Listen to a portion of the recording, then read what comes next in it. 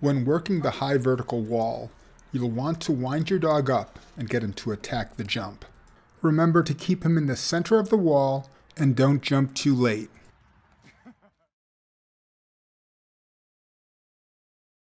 When teaching the spiral staircase, you'll walk up the stairs with your dog at heel. Most dogs are accustomed to straight stairs, so these turns are hard. Going over the box on top is an easy up and easy off. Going onto the extension is an easy off, a turn, and a down. When you're training your dog to go under the boards, make sure you go slowly. About halfway through the boards, one extends down about 6 inches, so your dog has to duck there. If he goes too fast, he'll hit his head. Coming down the stairs, you'll use a goat step. That's front right, front left, back right. Think of it as 1, 2, 4, 3. Nugget's pacing going down these stairs is a little erratic. You want your dog to be consistent in his stepping. When approaching the tubes, you want your dog to get onto the platform and then stay. Only after he has all 4 feet on the platform will you allow him to step into the tubes. These tubes are very unstable. They're only held up by 2 chains extending to the ceiling. Because of this, you want your dog to stay at every tube. Wait until they're stable and then move again. The suspended plank is even more unstable. Stay your dog when he has 2 feet on the plank. When he's comfortable, step across and make sure he stays on the right side of the gap. Stepping off the plank should be a balance step. You'll notice here, Nugget steps forward with his front left foot first, which is incorrect.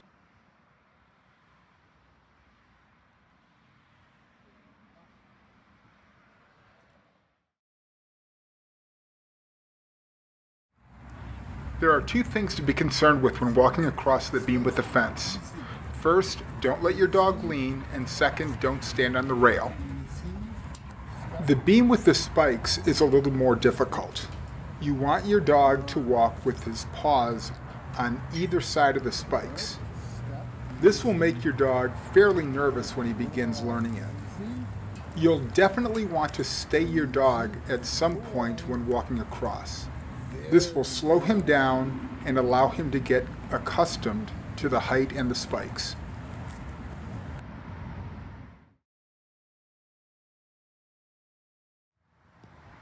This wall is about 7 feet high and is fairly easy to jump. Make sure your dog gets a good start and steps over the gap between the wall and the tube.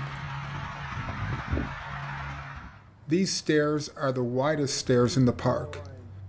You'll be using a goat step coming down. Make sure your dog doesn't rush coming down these stairs, and it shouldn't be a problem.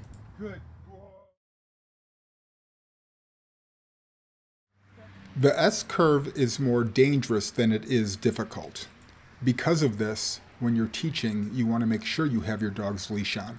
Going up the blocks, you want to use a pattern step, which you can see Nugget doing here. All 4 feet should touch the top post. Coming down, you'll be using a goat step. Because you're not turning at all, this is a fairly difficult goat step to teach. As a consequence, you'll teach this goat step more slowly than any other one you teach in the park. Stepping onto the sewer cap is a balance step. Then it's easy off. The shaking angled beams is one of the most difficult obstacles at Tops. Climbing up the steps, you must touch each step, but never have more than 1 paw on a step at a time. Pause your dog at the platform with a short stay. Pause your dog at the beam with a short stay as well. Once you're on the beam, it's a pattern step. Stay. Nugget likes to rush, so I stay him to slow him down. When you're making the turn, slide the back left foot over to line up with the second beam. The ends of the beams are unsupported and are very unstable. Be careful when you're training a new dog to do this. When you get to the end of the beam, move your dog's back feet close to the end and then off. It's easy to trip on that gap between the two grates, so when you're training, be careful there. As you would expect, the return is identical. Pattern step on the beam, line up the back left foot on the turn, and then pattern step the rest of the way. Good boy. Perfect. Your dog must run to the first and second boards on the slanted roof. Once he gets up there, he must put his right 2 legs on board 2 and his left 2 legs on board 1. As your dog is crossing the gaps, you want to move his back legs as close to the front legs as possible, and you should be crossing with a balance step. To do this obstacle correctly, you must never allow your dog to touch board 3. It's easier, but not correct. The third gap on the roof is the hardest. Here you see Nugget cheating by using his left foot to go to the lower board first. This isn't particularly dangerous, so if your dogs do this, it's okay. To get to the top board, turn, place the 2 front paws on the top board, and pull, not jump. If your dog is on level 3, walking across this top board shouldn't be a problem. It's a straight pattern step, and make sure your dog walks slowly. This goat step is really hard because you have to pull your dog over to his right as he's coming down. Coming down to the right, here you see Nugget repositioning his feet so he's solid. Goat. Step. Goat. Here you see Nugget moving his front right and back left foot simultaneously. This is not safe, so I'll correct him, put his feet back, and do it again. Good. Good. Step. Off. The bottom board is balance step on and pattern step across. The board is extremely unstable, so to slow him down, I'll stay Nugget as he's walking across. To train this, you'll be inside the cage, stabilizing the board as he's learning. Stay your dog as he's transitioning from the board to the blocks. Very good. Free.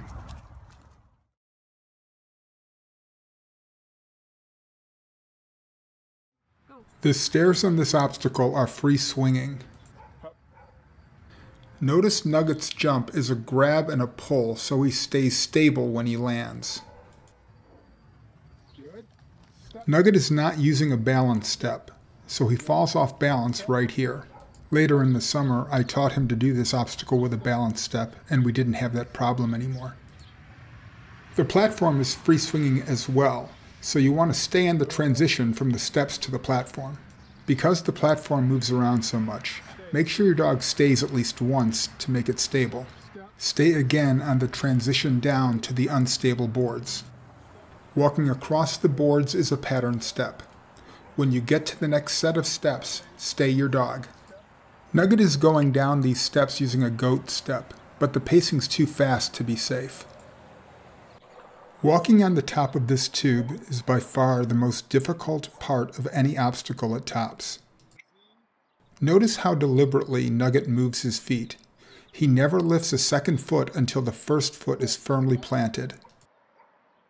When you get to the crossboard, make sure both front feet and then both back feet go onto the board. When you're teaching this obstacle, make sure your dog is wearing a leash so you can catch him if he starts to fall. When you're transitioning over to the board, make sure all 4 feet step on the board and do so very slowly. When coming back, make sure the back 2 feet are firmly on the board before your dog starts pushing forward with his front feet.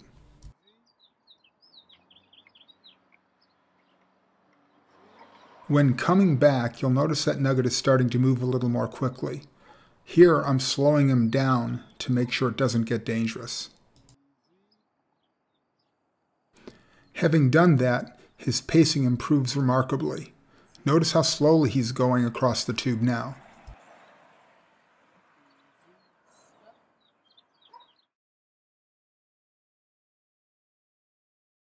Have your dog sit in front of the swing, place his paws onto the swing, and pull himself up. The mistake most people make is they try to jump.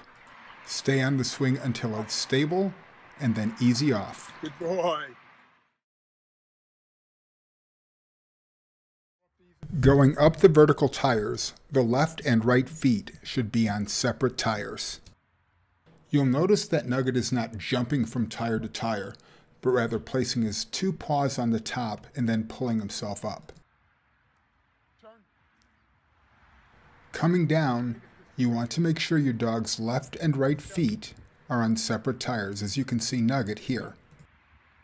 Moving from level to level, you want to go very slowly and make sure your dog continues to have his feet on separate tires. Dogs tend to rush on this obstacle, so you are probably going to have to teach this by being on the tires with your dog, slowing him down. When you get to the bottom, it's an easy off. Good boy. When jumping onto the horizontal tires, you'll land on the first tire and immediately step to the second. Because the obstacle swings and the tires roll, you'll need to keep your dog's left and right legs on separate tires. All four legs must go into the vertical tire. This is pretty difficult for a dog to learn, so when you first start teaching it, you'll have to move each paw inside the tire. Let him get balanced, and then step out. You'll step out with a balance step. Right, left, right, left. Traversing the tires on the other side, you continue with a balance step. Nugget is watching a truck dump stone to his left, so he's drifting that way. Ideally, he'd stay in the center two tires.